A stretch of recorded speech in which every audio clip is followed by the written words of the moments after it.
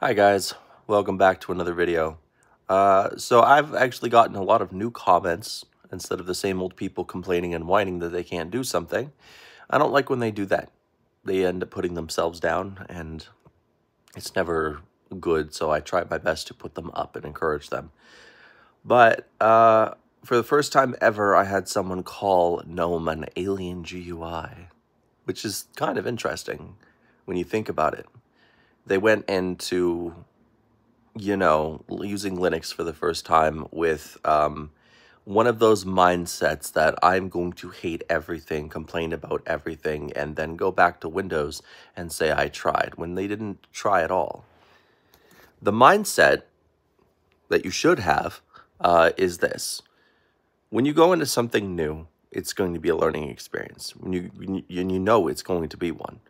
Instead of going in all angry, frustrated, confused, go in hopeful, go in wanting to explore, go in basically with the most open mind possible. We learn by doing, first and foremost, because tutorials didn't always exist. Normally, you'd have to read a book to be able to learn something back in the day.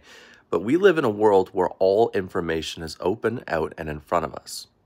Okay, that's the biggest change. How do you get to this? You can Google it. How do you get to this? You can Google that. You can basically get around anywhere. I've shown entire tutorials where I've gone from the most alien GUI ever to something familiar on both something looking like Windows and something looking like Mac OS and something looking like an abomination between the both. Okay, it's not a hard thing to do. It takes 3 to 4 minutes at a time, maybe at max, to learn how to use GNOME. It's not an alien GUI at all. I don't think they gave it time. And the worst part is, his first experience with Linux was the Ubuntu GUI with the thing on the top and the panel,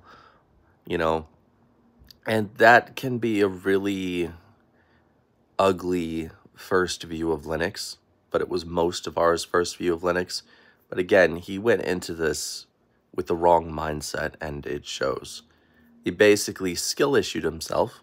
I hate using that term, but it fits most of all, and then ended up giving up afterwards.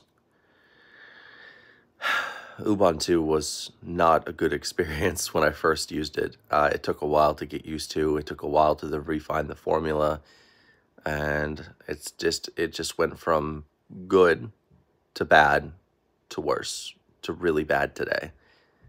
Yeah, Snap's not so good. All right, bye guys. Better mindset. Remember,